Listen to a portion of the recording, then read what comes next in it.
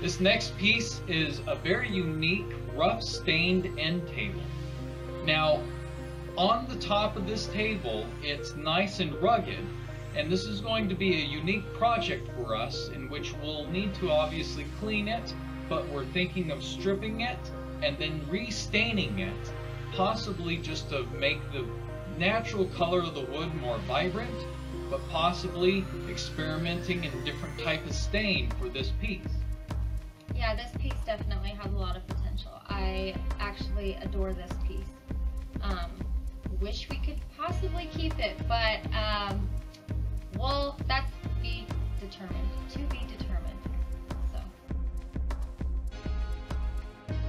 Here we have the rust stain end table, and you can see one of my daughters is painting in the background with the roller. We're going to use Citrus Stripper here to get the finish off of the top of this table and hopefully take some of the color off of it as well. Now, this stuff, when you put this on, can dry quite quickly, especially if you're in a hot climate. And when it dries, it becomes really hard to get off. It becomes extremely sticky. But we really enjoy using this product. It allows us to get a lot of the finish and sealer and paint and any other thing that's stuck on to your piece of furniture off. What we do to try to keep it from drying is something we saw on another YouTube channel of just putting plastic over it, and this helps keep it from evaporating or drying up. So I'm going to cinch this all down with some painter's tape, and hopefully none of the bags blow away. And the instructions say that you should let it work its magic for about 15-20 minutes, and then you can start stripping this or cleaning this stripper off of your piece of furniture.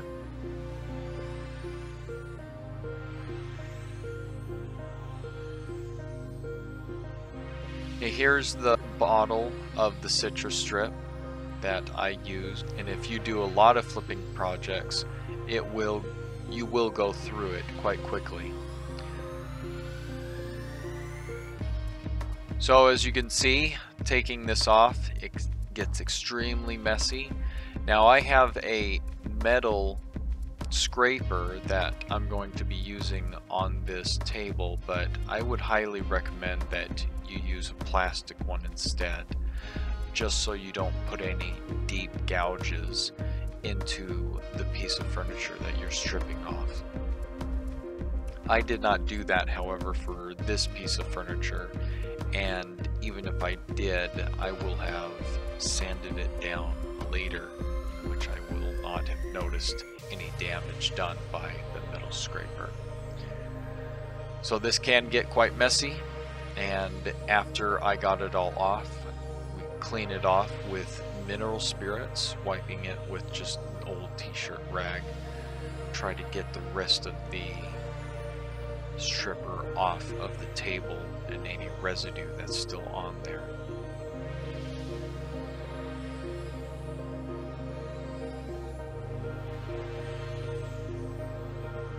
Now it looks really good, and I honestly thought I had most of the stripper off, but I did not wait for it to completely dry, and so it's going to be caking a bunch of residue on my random orbital sander, and I'm using 80 grit sandpaper to get this smoothed out and the rest of the stain off of the wood.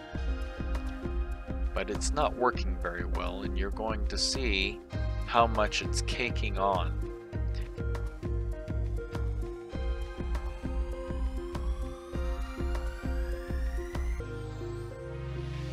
Now I'm using metal scraper to get all of this off of the sandpaper, but I also found out that if you take the sanding pads and let them soak in acetone, they'll come out clean and you'll be able to get that stuff off of it a lot easier. I didn't have acetone and I didn't realize I could do it at the time, so I chose to grab myself a 100 grit sandpaper and do this all by hand. And you can see that I am just getting a lot off, but also tearing up the sandpaper and just getting all of this residue all over the gloves and just having a hard time with this piece. I do a lot more sanding, and then after that I put more mineral spirits and get it cleaned off more. That's why the color seems to have gone back to the wood.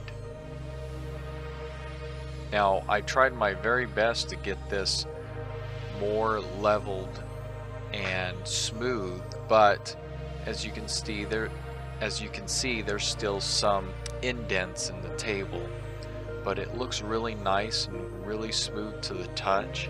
Now, I'm unsure of what kind of wood this is. It was a hardwood. It did not seem very porous, but as you can see that I did not sand it smooth, and it must not be a type of fir, but it also does not look quite like oak. So put in the comments below what you think or you know that this wood is.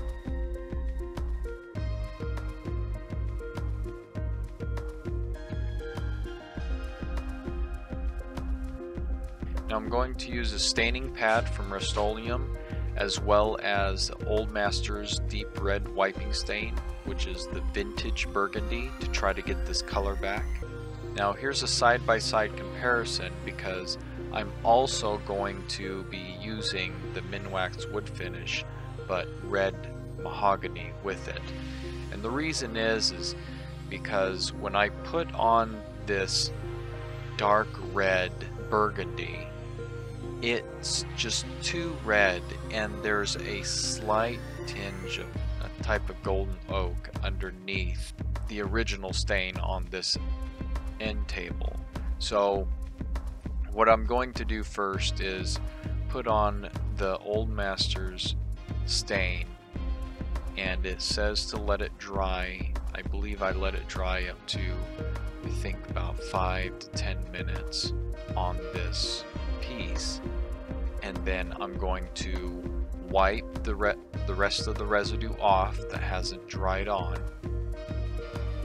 and then I'm going to apply the Minwax red mahogany stain over the top of it. And in the end product you can't really notice the difference, but I probably should have put the red mahogany on first and then the red stain, but it's hard to even see much of the difference with the end product after we get the finish and sealer on top of it. I'm going to let this stand again for about 5 to 10 minutes, and then I'm going to go back and we're wiping off the residue of the red mahogany stain.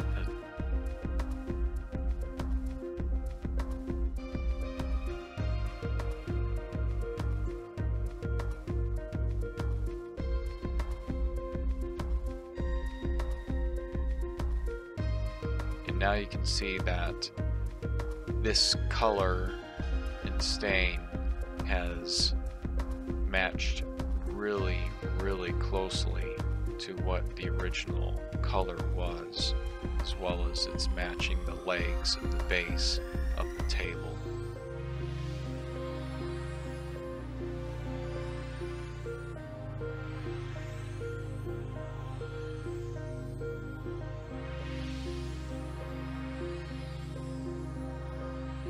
There are some damages done on the legs, and I'm going to be using this little wood finish marker, and it's also red mahogany.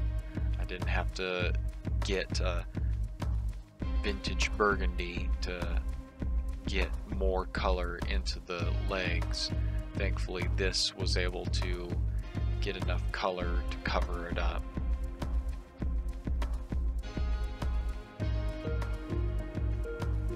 So these little markers are really easy for detailed touch-ups, but just be sure that after you apply your touch-up that you're going to go back and wipe the residue off, or you're going to have like a blob caked on to your piece of furniture where you've been fixing these scratch marks.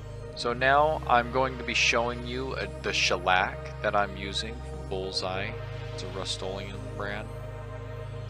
And I show you this again. It's going to be the clear transparent.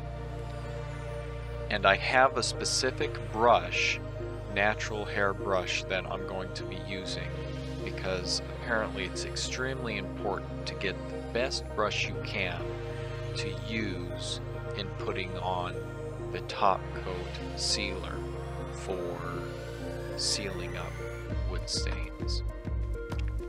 I do admit though that putting on this shellac ends up being sticky if you go over the brush strokes again, and you want to be able to get it on nice and smooth, and the type of brush that you're using most definitely is going to be important.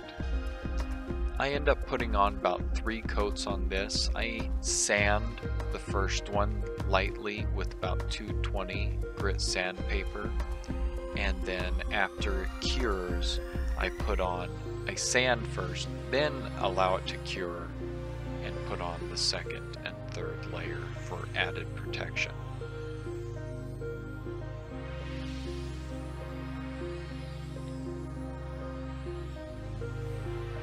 And shellac is a really good product for this protection. We did get this piece of furniture for free. So here's the before and here's the after, and it looks just gorgeous.